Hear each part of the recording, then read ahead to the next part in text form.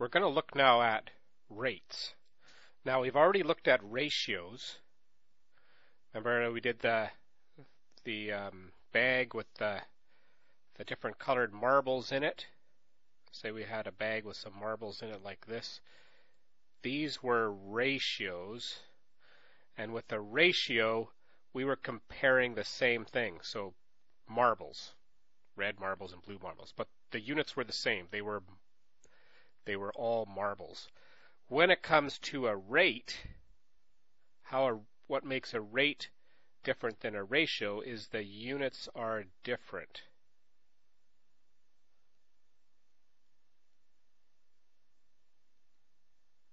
So here the units are the same. In a ratio, they're all marbles. In a rate, the units are different. So for example, this would be an example of a rate. Say you were riding your bike and you went 40 kilometers in 2 hours. So here, the first thing that we're comparing is distance, which is in kilometers, and we're comparing that to time, which is in hours. So the units are different, kilometers and hours. But that would be a rate, 40 kilometers in 2 hours. And usually we'll write that as a fraction, 40 kilometers per 2 hours. Here's another example. Let's say you're in the bulk section of a grocery store and you're buying some, I don't know, maybe you're buying some peanuts. And the peanuts cost $1.49 per, you see the sign, it says $1.49 per 100 grams. That would be a rate, because we have money as one unit and grams as the other unit. And we might write that as a fraction, $1.49 per 100 grams. So here's a couple of examples of rates.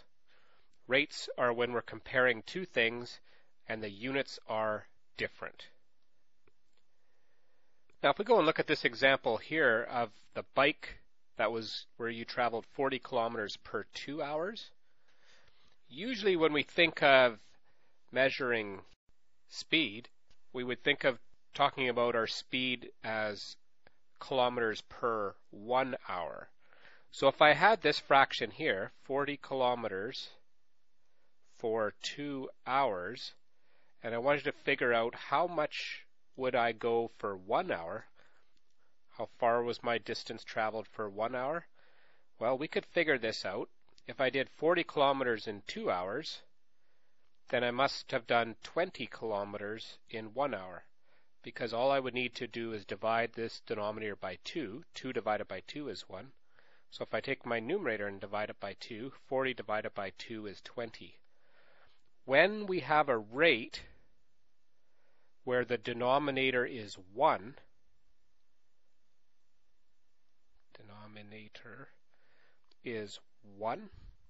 we call this rate a unit rate. So a unit rate is when we compare a certain amount of things, or in this case a distance, per 1 hour. In this case it's in hours.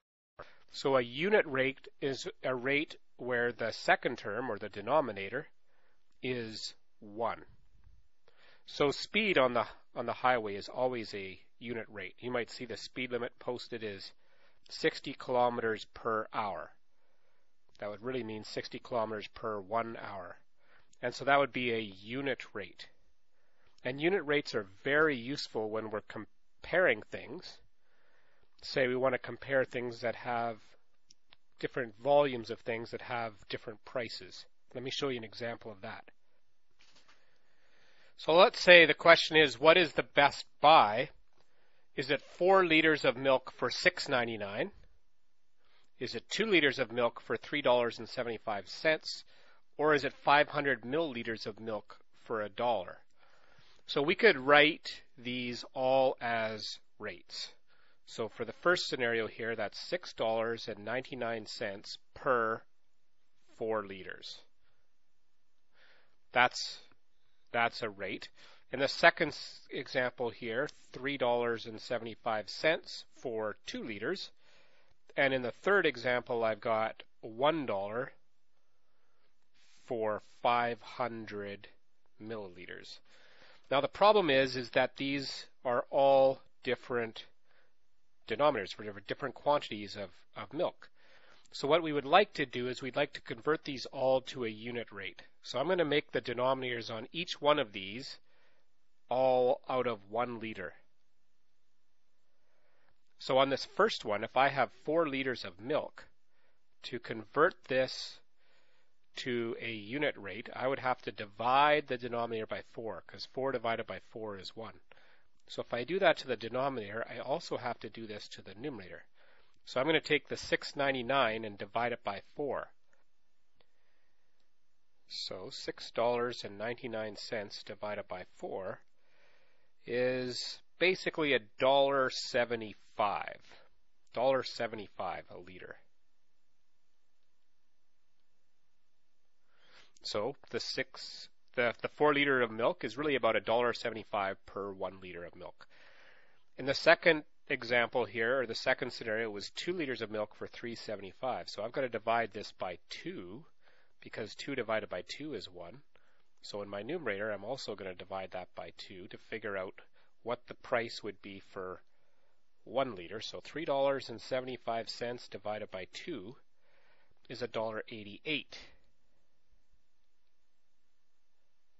So we can see now that this milk's actually more expensive than this one. This was $1.75 for 1 liter. This is $1.88 for a liter. So far, this is the best buy here. Let's look at our third example. This was for $1 for 500 milliliters. Well, these are actually different units, milliliters and liters. So we need to know that there's 1,000 milliliters in 1 liter. So if this is 500 milliliters, I would have to multiply this by 2, because 500 times 2 is 1,000 milliliters, and that's the exact same thing as 1 liter. So if I have to multiply the denominator by 2 to keep these fractions equivalent or the same, I'm going to multiply the top by 2. And 1 times 2 is 2. So the 500 milliliters of milk for $1 is really like buying 1 liter of milk for $2. So this is the most expensive. And the question wanted the best buy. That would be this one right here, $1.75 for 1 liter. And so it's difficult to compare them when the rates are all in different quantities. But when we convert them all to unit rates, it becomes very evident which one is the best buy. Let's look at another example.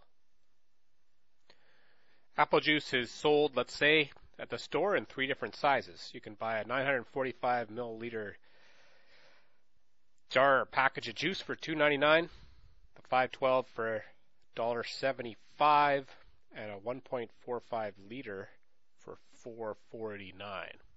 We want to figure out which one is the best buy. So I'm going to write these all as rates as they were given. So $2.99 for 945 milliliters. I got $1.75 for 512 milliliters. And we've got a $4.49 for a 1.45 liters. Well, what I'm going to do here, these are kind of odd or not very nice numbers to work with in the denominator. So I'm going to convert these all to 1 milliliter. I'm going to figure out the price for 1 milliliter. Now, it's going to be a very small price, but the idea here is to find out which one is the cheapest. So if I'm going from 945 milliliters down to 1 milliliter, obviously I need to divide that by 945, because 945 divided by 945 would be 1. So I'd have to divide this by also 945. So $2.99 divided by 945 milliliters of stuff. Now my calculator is giving me this, 3.164, and then you see this e to the minus 3. So let's put this in scientific notation, which really means that this decimal needs to go to the left. That's what the negative exponent really means. To the left 3 places. I'm just going to write that number down here so you see it. 3.16 times 10 to the minus 3. So this decimal needs to go left 1, 2, 3 places. So I've got to add a couple of zeros in here. 1, 2, 3. So it's really $0.00316 per 1 milliliter. In this next example, or this next scenario, I've got $1.75 for 512 milliliters. So to get this to a unit price, I'm going to divide by 512. Divide by 512. So $1.75 divided by 512 is 3.41 or 3.42, but the decimal to the left 3 places. So decimal 0.00342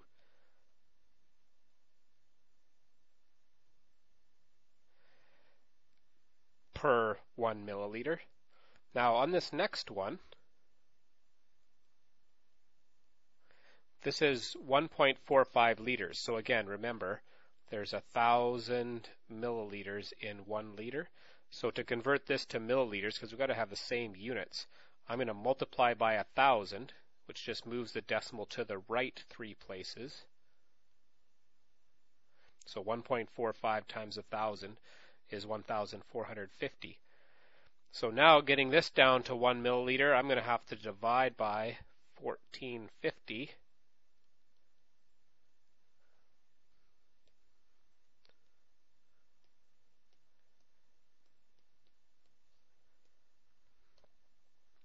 And I get moving the decimal to left 3.0031.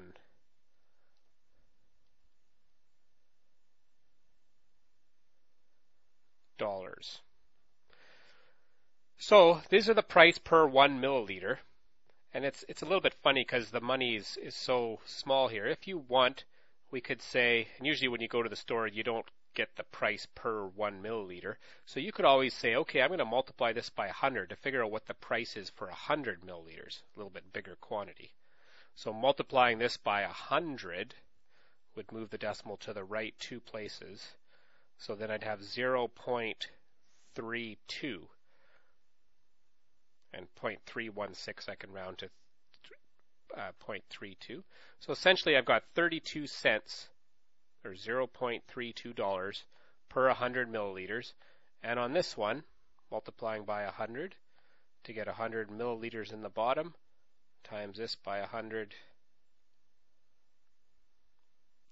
This one, moving the decimal to the right 2 places, would be 0.34, so 34 cents. And on this one, multiplying everything by 100 would be 0.31. So this is the cheapest